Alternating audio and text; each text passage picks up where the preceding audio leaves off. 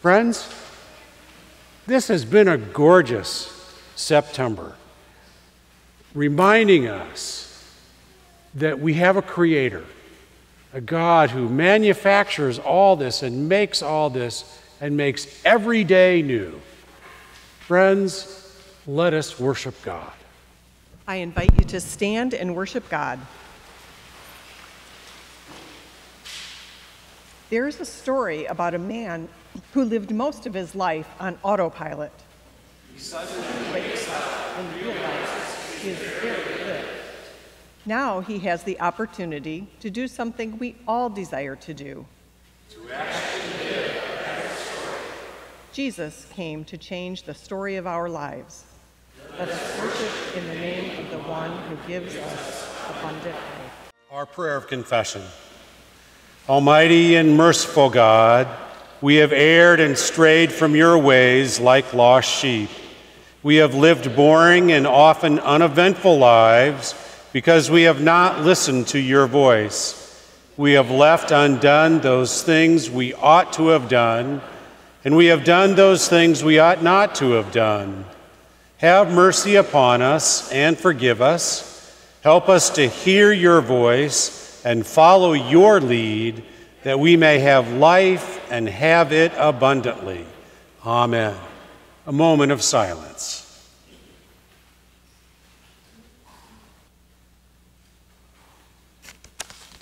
If we claim we have no sin, we deceive ourselves and the truth is not in us. But if we confess our sins, God is faithful and just and will cleanse us from all unrighteousness. Friends, believe the good news. In Jesus Christ, we are forgiven. And may the peace of Christ be with you. Let us share the peace of Christ. Would the children please join me up front for a moment?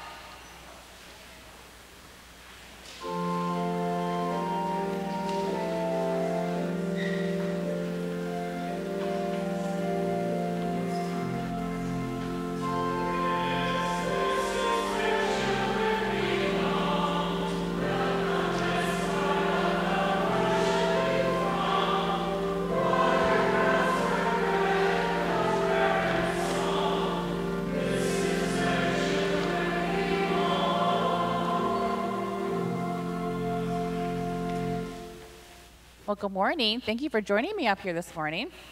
Now, I want to talk to you this morning about where our offering goes for Sunday school. You know, we collect it every morning upstairs before we start in our little basket. Yeah, well, we collect it, and it's a small amount of money. Sometimes we might bring quarters, sometimes pennies, sometimes $1. You might think, oh, that one little quarter is not going to add up. But we collect it all year long. And so it really starts to add up if everybody brings a little bit. So last year we collected money for the heifer project, and we bought flocks of chicks for families. Remember that? And we had in our display, and going down the hallway, I made up a little display. Remember that this little guy was out there? And there were there were little baby chicks, right? And the little baby chicks represented how much money we were raising. So I'm gonna let everyone, now that we're done with the chicks, everyone can take a chick home. Some of them have little tags on them, and that just tells you a little fact about the chickens. You know what? You can have 2. Do you want to take 2? Because I know they are so adorable, yes. And so we raised enough to buy 13 flocks of chicks last year. And because Miss Lindsay here was really smart, and the Heifer Project always emails me, I knew when it was double match day. And so we purchased 26 flocks of chicks. So that's a lot of chickens to help families to raise for income.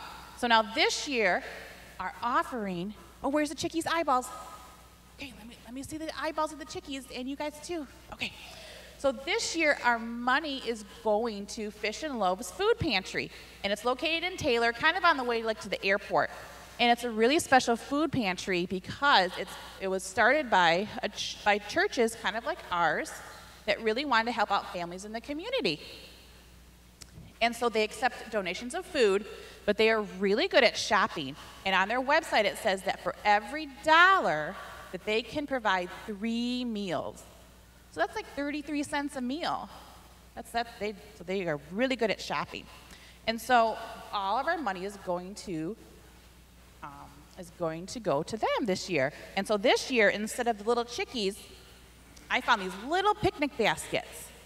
So in our little display window, yeah, Emmy helped me make this one, right? So in our display window, for every $10, I'm going to add a new basket. So all year long, we can see how much we raised. And we already have enough for almost 2 baskets already. So we're going to have how many baskets do you think we'll end up by June? A lot? Do you think so? Yeah, I'm hoping. 100 of these baskets? Oh my gosh, that's a lot. Oh, I don't have that many. Yikes. I'm going to have to buy some more baskets. I don't have that many, but that would be amazing. We'd be able to feed a lot of people. Oh my goodness. All right. Would you pray with me? Dear God, thank you for all the blessings you've given to us. Help us to be generous and kind to others. Amen. Let us pray. Good Shepherd, you call us by name, and we know your voice. Open the gate for us that we might be enlightened and inspired and empowered to live bold, exciting lives of faith. In Jesus' name, amen. The first reading this morning is from John chapter 10, verses 1 through 10.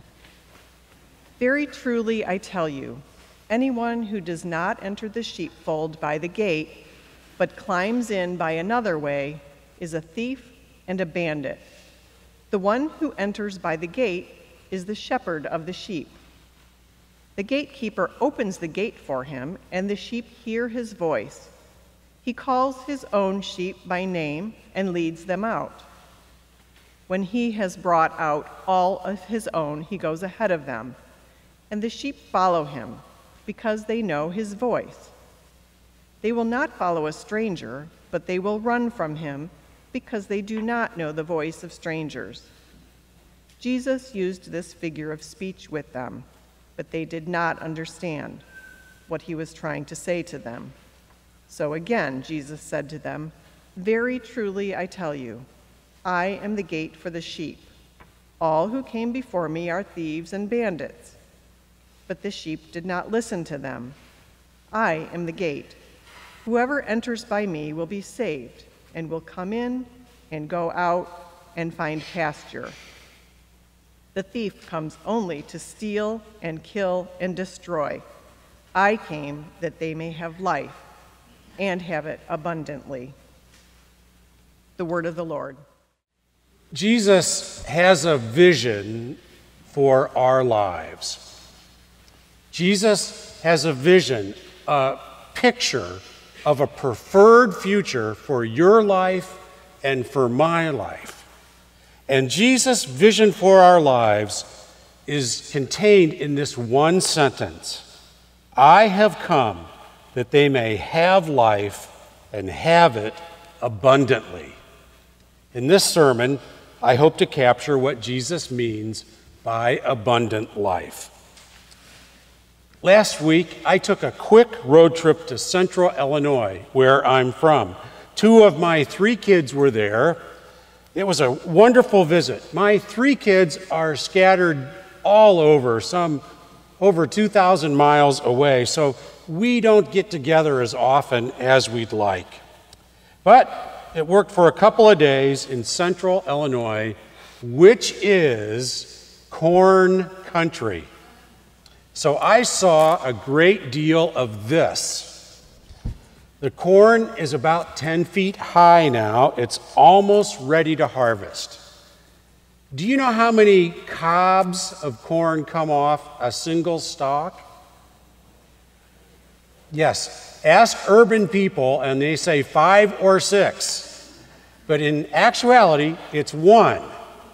The average number of cobs on a single stalk of corn is 1.2. Only 1 in 5 has 2 cobs. Now, you think they'd be better at that by now and, genetically alter this, but It's easier to grow more single stalks than to grow more cobs on one stalk. There you go. When that question's on Jeopardy, you got it. Driving through the massive cornfields of central Illinois, this one word came to my mind: flourish. The earth flourishes in an abundance of life. It is amazing how much corn they can grow. Now, they GPS every square inch of a field, and they can tell which part of the field yields more and which part yields less. And then they can program a computer to put on the fertilizer and the feeder, and specifically to the foot provide nutrition so that the yield is consistently high every place in the field. It is amazing. Abundant life, flourishing life. This, I think, is what Jesus was getting at when he says, I have come that they may have life and have it abundantly. It's something like this. My vision for your life is to flourish.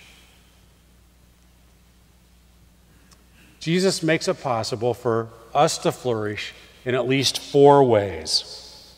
First, we flourish as we live a larger and better story. We love stories. This is the way God made us. God loves stories. So God made us with story-shaped imaginations. And in some ways, we understand our lives as a story. Jesus told stories. We call them parables. Our scripture reading today is something of a story that Jesus told. We understand things through stories. We appreciate reason and rationality, facts and figures, data and critical analysis, but we find the truth in stories. That's why we love the story arts, why we love literature, the theater, television, and especially the movies. Movies are the literature of our time. And there we are. Somehow the story on the screen helps us to understand our own story, the story of our lives. What is a story? A story is a character who wants something and has to overcome a conflict or address a challenge to meet it. Character who wants something that has to overcome a challenge or address a conflict in order to meet it. And stories have 3 parts. They have a beginning, a middle, and the end. Think about your own life. We understand it in these terms. We love the beginning stories, where we were from, who our parents were, that we were born in the middle of a cornfield and grew up there. We love that the seed of the rest of the story is somehow in the beginning. And then there's the messy middle. It's always messy in the middle. There's twists, there's turns, there's lessons learned. There's all kinds of stuff that happens in the middle. And unfortunately, we learn most of life's lessons by making mistakes and growing from them. And then there's the end, the conclusion, the summing up. And we see how it all fits together as a narrative, as a story. Now, here's the thing. Most people think that their story begins with their birth and ends with their death. But that's not true for those who follow Jesus. Those who follow Jesus have a different story, a larger story, a story that begins with the people of faith And that includes the people of the Old Testament and the New Testament and the early church and those for centuries who kept the faith and those who changed the faith and those who added to the faith. And then we come in. But after us, there's going to be more people who will proceed with the faith and build onto our legacy. The story of the people of God is not limited to a lifetime. It's not even limited to a millennium. It's almost a timeless story.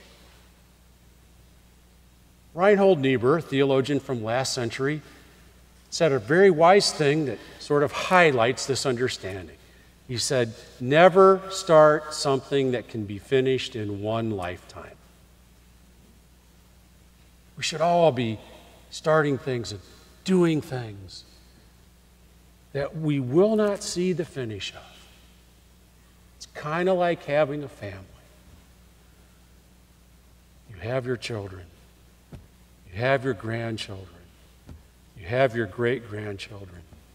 And it goes on and on and on. This is the story of God.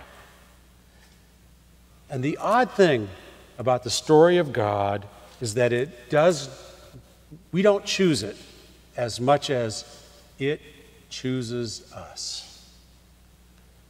Our core identity as followers of Jesus is that God chooses us. The heart of the sense of who we are in the world is that God chooses us. Central to our understanding of who we are is that God chooses us. So in the story of God and the story of God's people, there is God, who is the primary agent and actor. And this is the hardest thing for us to adopt into our own stories. That we are not the author. God chooses us to be part of God's story in the world, and we flourish when we live in this larger and better story. We flourish when the story of our lives intersects with the story of God. Second, we flourish when we experience reconciliation. Part of our story is that we all have regrets. We all have things we've done or said that we wish we had not. We all have things that we have not done or said that we wish we had. And the problem is, it is very hard to release the guilt on our own. I must say, I am always puzzled when I hear the well-intentioned advice, forgive yourself. That's next to impossible for me to do. When I do manage to forgive myself, it's an awful lot like rationalization. It's like, well, I'm guilty, but only this much, and the real problem is the other person who's guilty this much.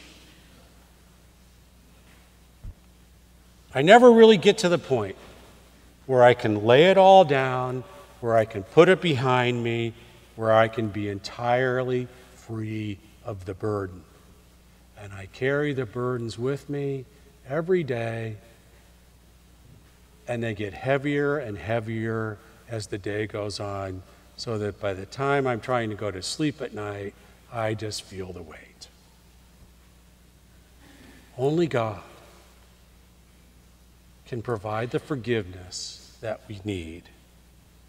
Jesus died on the cross and was raised to new life to bring us the reality of reconciliation with God.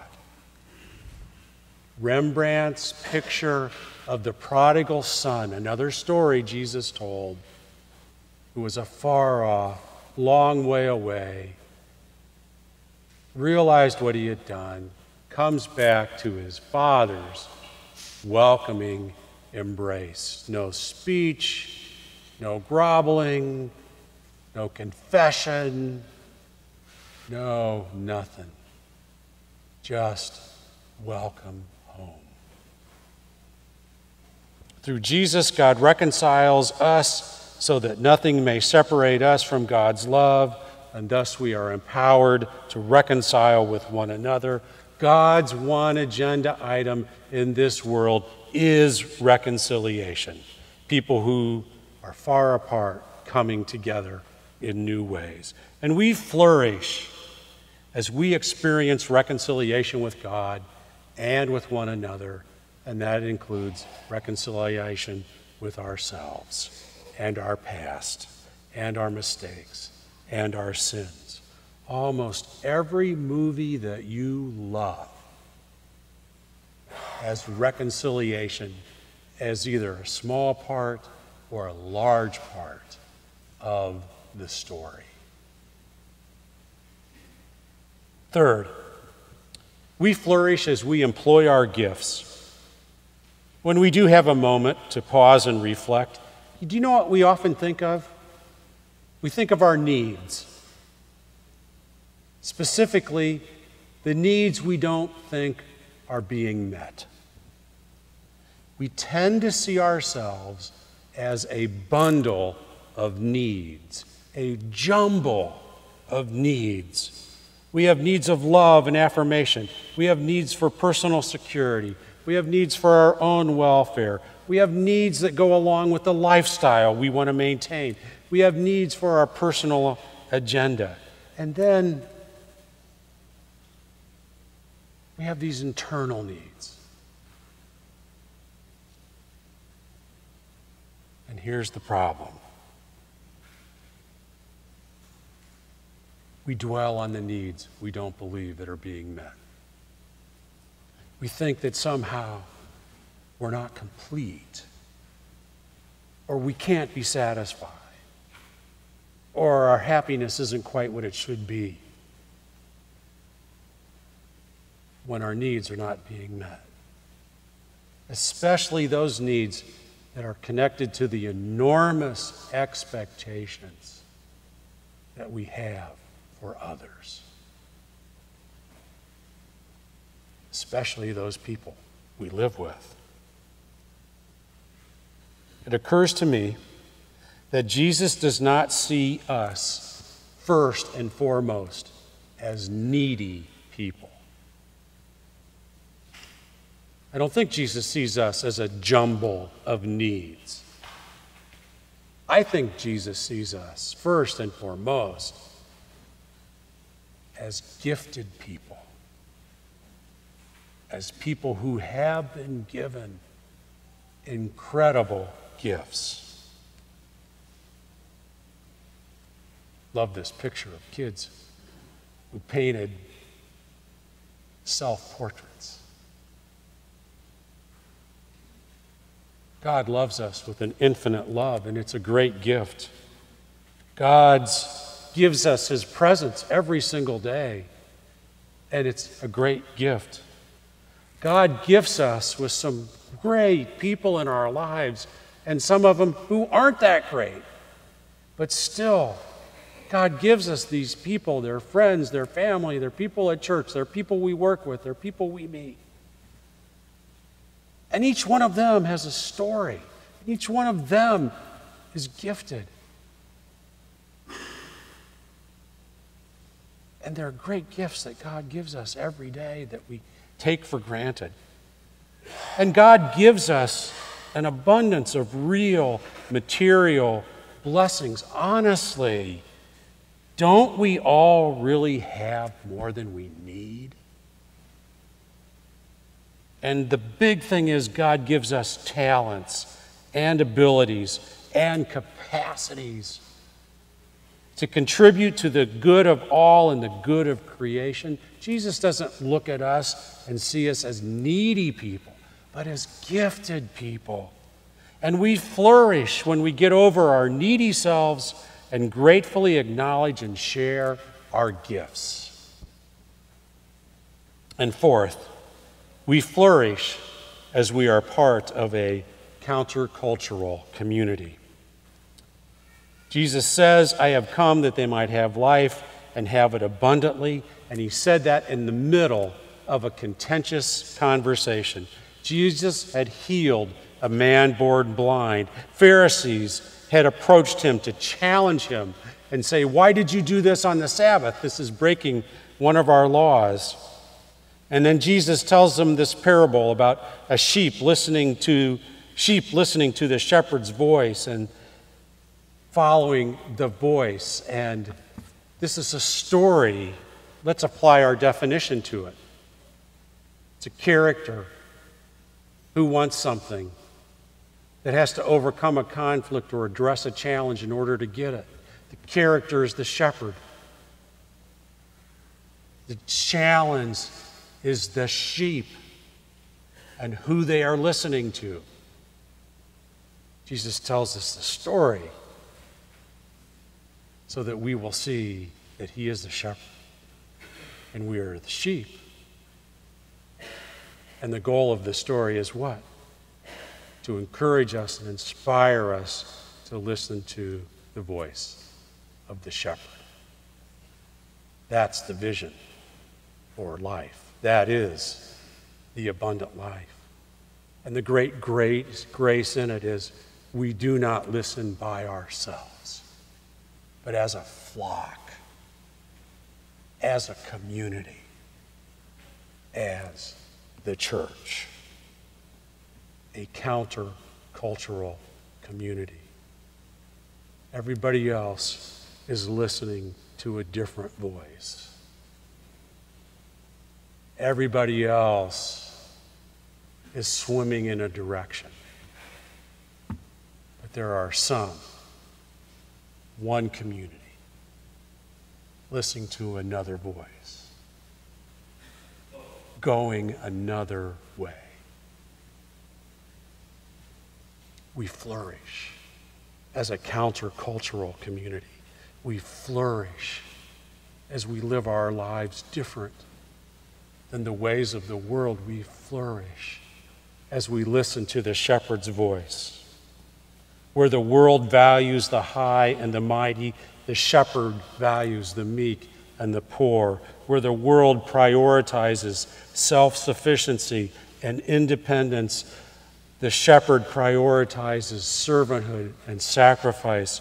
Where the world's agenda is nations and markets, the shepherd's agenda is justice and peace. So we flourish not by doing well in the world, not by just getting along well in the world, not just by fitting in with all the other fish. We flourish as a counter-cultural community, listening to the voice of the shepherd. Where 2 or 3 are gathered in my name, I am there among them. And where Jesus is, people flourish. Where Jesus is, people live a larger and better story. Where Jesus is, there is reconciliation. And people can share this reconciliation with others. And where Jesus is, there's gifted people who have incredible talents and capacities waiting to be unleashed. And where Jesus is, there's a group of people who listen to a different voice in order to live a different life. Because Jesus didn't bring these people together to do well in the world, but to change it.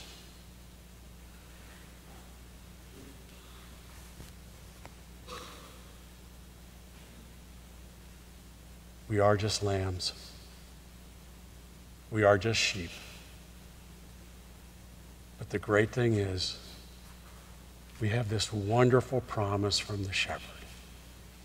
I have come that you might have life and have it abundantly.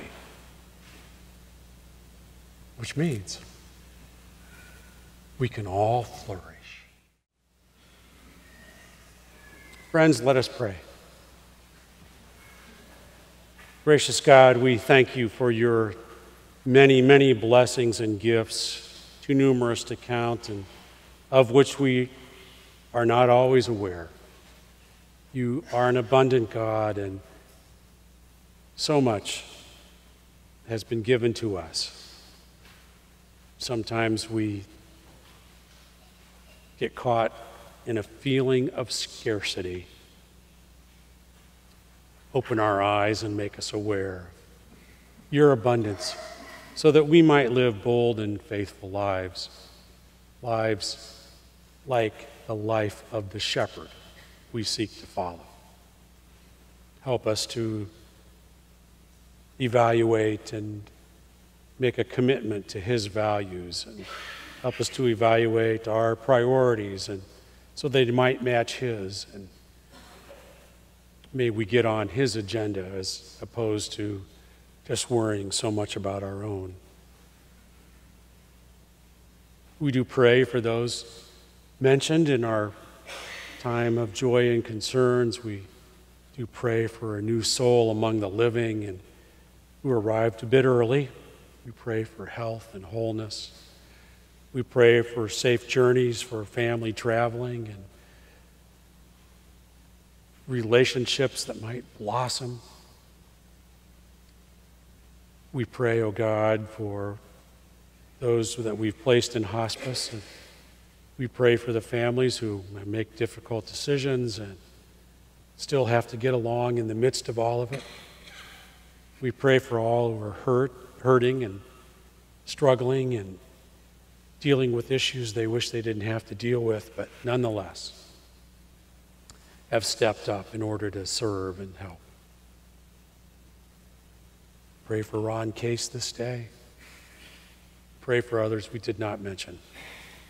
For all who grieve, for all who have suffered a loss, for all who have received difficult news, for the injustices in our world, for those in great need, real need of food and shelter, of meaning and purpose. We pray. At the same time, we thank you for your Son, the shepherd sent to lead us. As we go about our lives this week, as we do all our regular stuff, as we go to work or go to school or look through our to-do lists and go about the daily business of our lives, may we hear his voice. May we hear his affirmation. May we hear his grace. May we hear his call. And may we hear his encouraging and inspiring words, that we may live abundant lives as individuals and as his church. Hear us as we pray the prayer that he taught his disciples to pray, saying, Our Father, who art in heaven, hallowed be thy name. Thy kingdom come, thy will be done, on earth as it is in heaven. Give us this day our daily bread, and forgive us our debts as we forgive our debtors. And lead us not into temptation, but deliver us from evil. For thine is the kingdom and the power and the glory forever. Amen. The grace of our Lord Jesus Christ, the love of God, and the fellowship of the Holy Spirit be and go with you all. Amen.